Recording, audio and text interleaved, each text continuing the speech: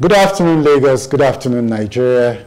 You're watching Plus TV Africa, and the program is Sports Business with Orufo Ezaga. Today we have another bumper package for you guys. We're going to be talking about sports. We're going to be talking about media and the power of media, the influence of media in the promotion of sports business in any country. The media is arguably the most critical stakeholder in sports business anywhere in the world. For centuries, the media has helped to shape public opinion about sports and to entrench it as an integral part of progressive civilizations. The media influences fans, sponsors, partners, and others in the sports ecosystem, and many times can determine which clubs, sports fans should invest their emotions and resources in. Builders of sports properties around the world, like sports leagues and competitions, and even leaders of federations and governments, usually turn to the media to help in informing their publics and also to engage them with compelling stories. Now, in Nigeria, the domestic sports industry has virtually collapsed since the turn of the century. And this is in part because of our media turning its focus on promoting foreign sports properties to us while marginalizing domestic sports.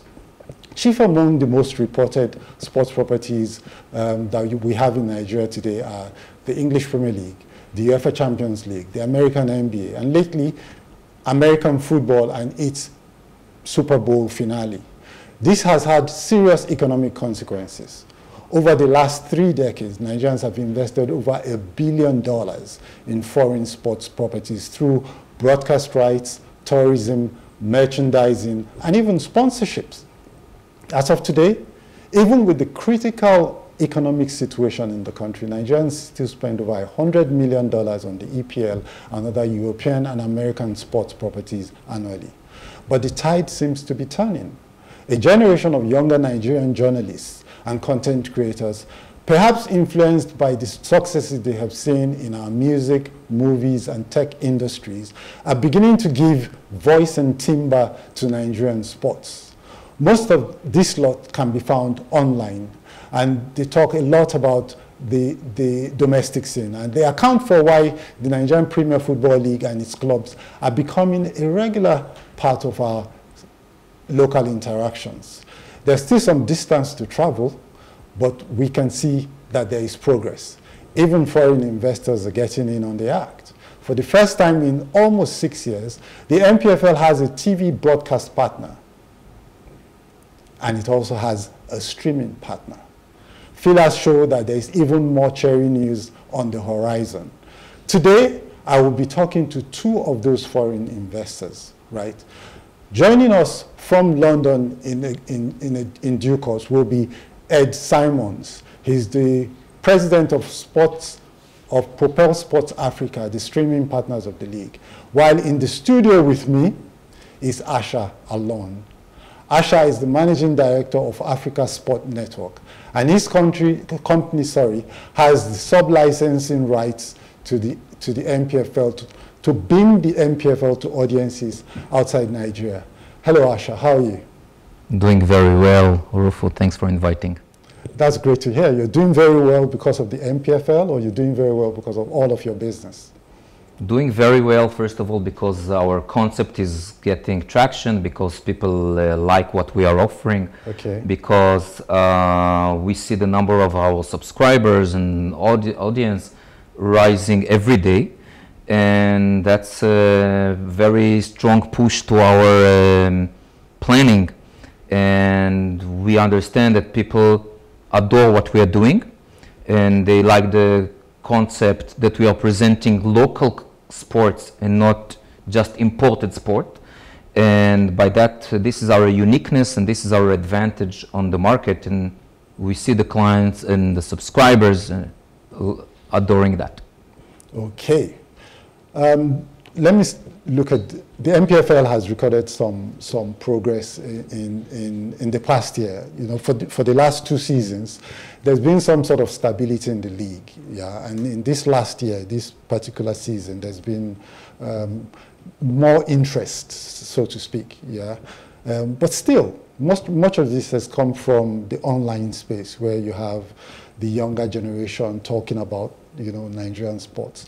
The mainstream media is still focused largely on what's going on outside our shores. How does Africa Sport Net, where do you fit in this? What's your content like? Is it going to be more local than foreign, or it's going to be an even split, or, you know, what's your... So first of all, when we are speaking about the young generation, we need to understand that 50% of all the population in Nigeria and generally in Africa are under 25. So when we are speaking young generation, this is actually the absolute majority. And the next step is to offer them the content where they like it and where they want to consume it. And that's in most cases in the phone that is sitting in their hand. And in terms of content, we want to, and that's what we are doing, we are focusing on African content. And we are focusing on mediatizing the local sports, whether it's football, basketball, chess, swimming, any sport that happens around, and bringing additional international sports, of course, we can't ignore it, as an added value. But the highlight of our activity is to mediatize the local sports, which wasn't done before and was completely abandoned before we arrived a year ago. Okay, so you've been here for just 1 year. So Africa Sport Network has been launched exactly almost a year ago, so 5th of May 2023. All right. We started from scratch. It was the first day that we went live. Ever since, we already wrote more than 15,000 pages of content as articles on our website, on our platform. We acquired the exclusive rights of NPFL Live to broadcast it worldwide to all the African and Nigerian diaspora. We've launched those live streamings a few weeks ago. Today, as we are today, we have 5 live matches that are being streamed online to our subscribers of Matchday 30. And we are doing things that were not done here before. And we are bringing not only the media to the local sports, but we are making it also affordable and not expensive to consume. Afsha, what are you seeing in the local space? What are you seeing in Nigerian sports that, you know, most of the Nigerian media can't see? Why are you investing in local content at this time when most of the guys in the media space are still investing heavily in foreign content? Well, I'll not criticize my colleagues in the media, Asha, but I will tell you, look, when we looked several years ago about what's going on in Africa, and I live in Africa for 15 years now, okay, so I'm more African than European already. Yeah, okay. Then we said that in Europe you have Eurosport that was built to speak about and to mediatize the European sport, and in the US you have mostly ESPN that does the same for the US sport, and there was no equivalent in Africa. And therefore we said, okay, here is a business opportunity. Being in Africa and living in Africa and understanding what the subscriber wants or what the audience likes and expecting to have, this is where we entered to this niche that no one else was before us, okay? And for me, as a managing director of Africa Sport Network, it's a business opportunity, but it's also a passion. It's a passion to bring a solution that wasn't there before. It's a solution that allows the small kids on the street to consume local content that will bring them eventually to the stadium, that will bring them to like the local players before they reach Europe, before they become mega stars in Europe, before they are exiting and making the League of Nigeria and other countries later on in Africa interesting, but also as a financial booster to the country, as a financial booster to the economy by driving investors, driving sponsors, and everything else.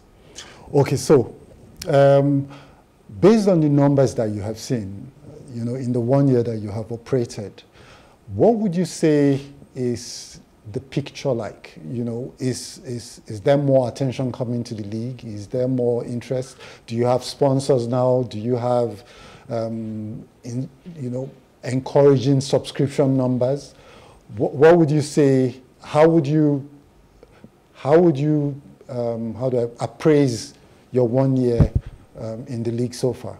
So maybe I'll give you my board report. Yeah. But basically, when we launched, we saw that the absolute majority of the visitors that we had on our platform came to watch or read mostly about EPL, okay? In English Premier League. Okay. And 1 year later, we have currently more than 1 million unique users, subscribers, or audience in our network, okay?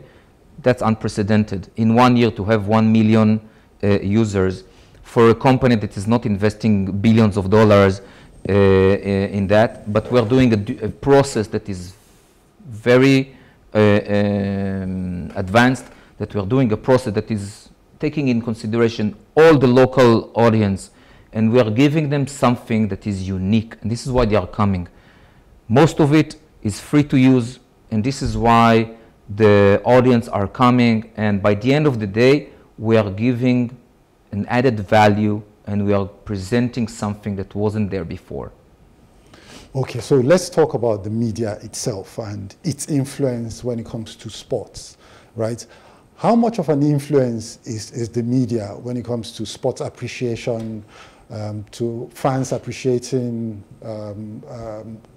the sports content, the clubs, the players, and all of that? How influential is it the media that's the most influential, or do the clubs have to sell themselves, or the players have to sell themselves? First of all, it's a joint effort. Okay. The owners of the clubs, they need to do more in order to bring audience to the stadium. But that's where we enter, the media. This is where we enter to the game. If the media will speak only about what's going on in the UK, US, Spain, the small kid on the street and the football fan, he will not even be aware about what's going on in the stadium that is 3 minutes walk from his house. And once we are mediatizing it and we are saying, okay, today or tomorrow there's going to be the match of lobby stars against shooting stars and so on, and it's in the stadium next to your house, go and watch it, we will see the number of spectators in the stadium rising. And when it will rise, the owner of the club will have more income to buy more players, to have more elements to invest in his own team. Once the team will have this traction, sponsors will come. It's extremely difficult to bring sponsors at the moment to the sport. It will come just because people like it in person, not because they see it as a financial opportunity. And we as a media, our job is to make it a financial opportunity. So they will see the added value, and they will not come just because they personally like it. And this is it. Okay. Did you hear recently that one of the biggest investors in Nigeria is thinking about, owning a club in the MPFL, in the league structure? Did you hear that, Tony Elumelu? So I met him once, he never told me that. I hope that he will enter, because if he will enter, and he's a very perfectionist person, he's a very, has a strong drive, he will bring other players. Yeah. He will bring his friends. He will bring his competitors that will say, okay, let us be there as well.